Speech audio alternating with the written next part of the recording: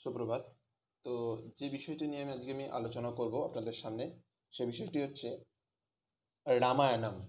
রামায়ণ আমরা সংস্কৃত প্রত্যেকে জানি, সংস্কৃত যারা স্টুডেন্ট, রামায়ণ হচ্ছে মহাকাব্য, সংস্কৃতের মহাকাব্য। তো এইটা ইউনিট 9-এর অন্তর্গত। তো রামায়ণম অংশটুকু কতটুকু পড়লে নেট পরীক্ষায় কোনো রকম সমস্যা হবে না, এটা কিন্তু আমি তুলে ধরছি আজকে। ঠিক আছে, কোনো সমস্যা আপনাদের থাকবে না। 2 পাতার পিডিএফ, খুব সংক্ষেপে রামায়ণের যে অংশটুকু পড়লে হয়ে যায় সেই অংশটুকুই আমি তুলে ধরছি। তো আপনারা ভিডিওটি প্রথম থেকে শেষ পর্যন্ত থাকবেন, ভিডিওটিকে অবশ্যই গুরুত্ব সহকারে দেখবেন। ঠিক আছে, আমি শুরু করছি আমার ভিডিও। তো দেখুন, হোয়াটসঅ্যাপে চলে যাচ্ছি, বার করছি আমার আজকে যে রামায়ণ আছে। Sorry to say, okay sorry,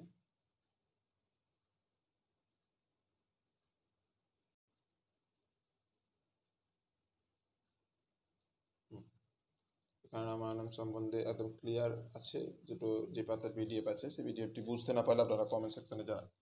ঠিক আছে, দেখুন, হ্যাঁ, একদম ক্লিয়ার কাট আপনাদের সামনে রামায়ণের ছবি এসেছে। রামায়ণের প্রথম পৃষ্ঠায় দেখুন, প্রথম যে অংশ, সেখানে আপনারা দেখতে পাচ্ছেন যেখানে লিখে দেওয়া আছে ইউনিট 9। ঠিক আছে, দেখতে পেয়েছেন প্রথম অংশে। তো ইউনিট 9-এর যে অংশ, তো ইউনিট 9 হচ্ছে নেট সংস্কৃতম। তো আর্স কাব্যম, যেটা ইংলিশে বলা হয় এপিক লিটারেচার। ঠিক আছে, রামায়ণম রামায়ণः। তো रामायणं काव्यवैशिष्ट्यं किं रसः एकः रसः करुण एव निमित्तभेदत् भिन्नः पृथक् पृथगिवाश्रयते विवर्तान् आवर्ता बदवद् तरङ्गमयान् विकरान् अभ्यो यथा सलिलमेव हीत तत्समस्तम्। ए गलो रसः। छन्दः किम्?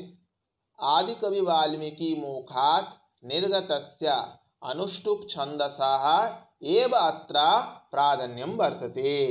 अलङ्कारः किं? रामायणे अनुप्रास, उपमा, रूपक, उत्प्रेक्षा, अनन्या, अर्थन्तन्यासादयः शब्दार्थालङ्कारः स्वाभाविकतया युक्ताः। भासभावस्य किं? काव्यसौन्दर्योदिष्टया भाषासहया सरला प्रवाहात्मिका च वर्तते। रामचरित्र वर्णनात् भारतीय संस्कृतेः अत्युत्कृष्टभावनां संग्रहः वर्तते ग्रन्थोऽयं। पंचसन्धयः किं? बालकाण्ड युद्धकाण्डयः मोक्षसन्धिः। अरण्यकाण्डेः अरण्यकाण्डे दिस इज এটা কিন্তু খুব গুরুত্বপূর্ণ জায়গা। তো বালকাण्ड युद्धकाण्डयः मोक्षसन्धिः, अरण्यकाण्डे प्रतिमुखसन्धिः, किष्किन्धाकाण्डे गर्भसन्धिः, सुन्दरकाण्डे विमर्शसन्धिः, युद्धकाण्डे निर्वाहनसन्धिः। এবারে যেই অংশগুলো মূলত রামায়ণের মুখ্য আখ্যান, মানে যেগুলো রামায়ণের একদম গুরুত্বপূর্ণ আখ্যান, সেই জায়গাগুলো কোন কাণ্ড থেকে নেওয়া হয়েছে আমরা জানি সব প্রত্যেকে, যে সপ্তকাণ্ড রামায়ণ। ঠিক আছে, সেই জায়গাগুলো আমি তুলে ধরছি। রামায়ণের মুখ্য আখ্যান, রামায়ণस्य মুখ্য আখ্যানাनि। तो क्रौञ्चवधाख्यानं बालकाण्डस्य द्वितीय सर्गे, ऋष्यसिंहाख्यानं बालकाण्डस्य 10 सर्गात् 15 सर्गं यावत्, ताटकाख्यानं बालकाण्डस्य 24 सर्गात् 27 तो 24 सर्गात् থেকে 26 सर्गं यावत्। तो তারপরে কি দেখতে পাচ্ছি? कार्तिकेय आख्यानं, कार्तिकेय आख्यानं किं? बालकाण्डस्य 36 सर्गात् 36 सर्गं यावत्। गंगावतराख्यानं बालकाण्ड 35 सर्गात् 44 सर्गं यावत्। मरुतानम उत्ख्यानम बालकाण्डस्य 46 सर्गात् 47 सर्गं यावत्।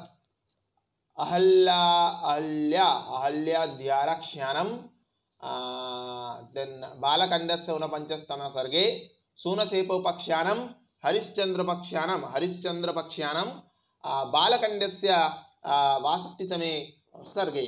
तो पुलस्ताख्यानम उत्तरकाण्डस्य द्वितीय सर्गे राक्षस वंशोत्ख्यानम उत्तरकाण्डस्य द्वितीय सर्गात् नामम सर्गम यावत्।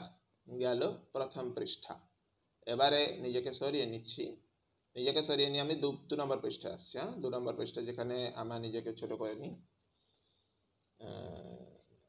যতটা সম্ভব করা যাবে। তো এখানে নিজেকে থাকলে যথেষ্ট।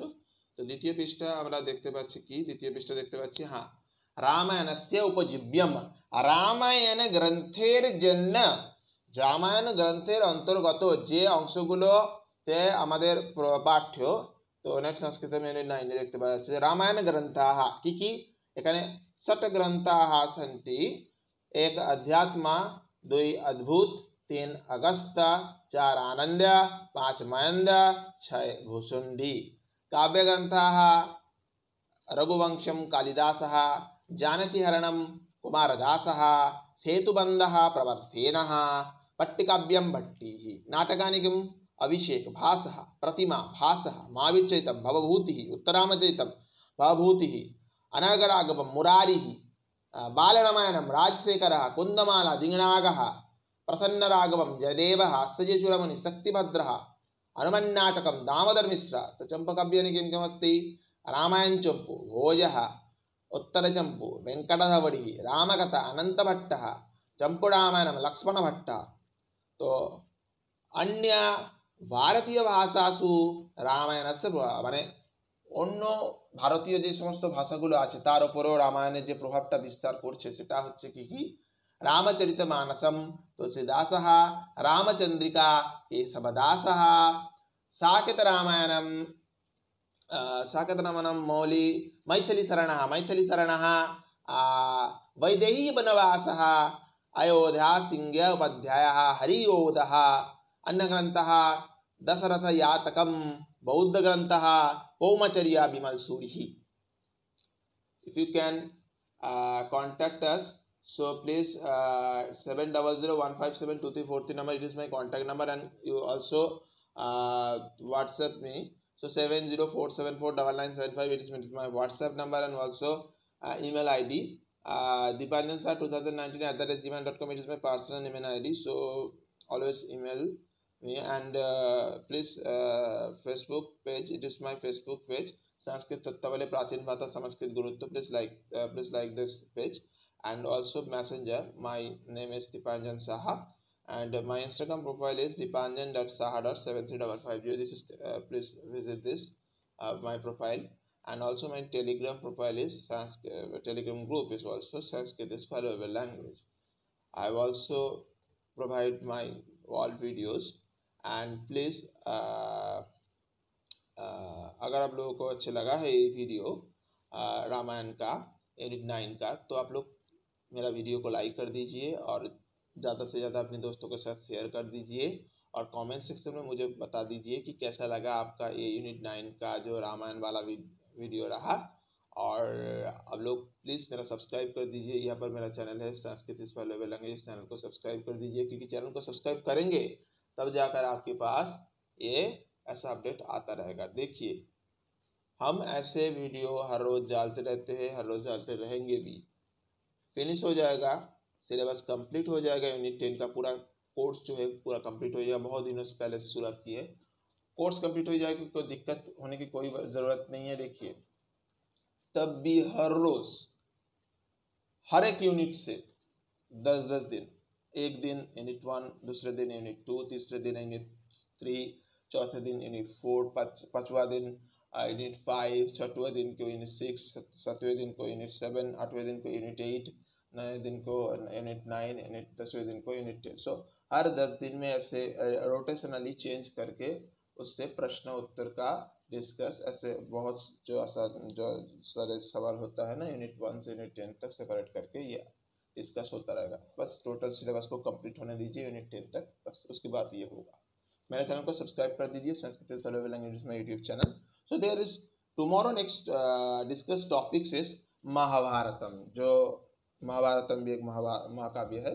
तो काल की आलोचना का जो विषय आपके सामने उपस्थापन करूंगा मैं, वो है महाभारतम। तो तब तक के लिए बाय बाय, टेक केयर। तो आप लोग स्वस्थ रहिए, घर में पढ़ाई वगैरह चालू रखिए, क्योंकि देखिए पढ़ाई तो चालू रखनी है, क्योंकि नेट परीक्षा है, आप लोग परीक्षा तो होगा। परीक्षा का सबसे पहले अपडेट मैं आपके सामने लेकर चला आऊँगा। दिक्कत लेने की कोई, चिंता करने की कोई ज़रूरत नहीं है। तब तक के लिए पढ़ाई जारी रखिए। Have a good day, bye bye, take care, very good morning, thank you very much. So keep studying, bye bye, take care.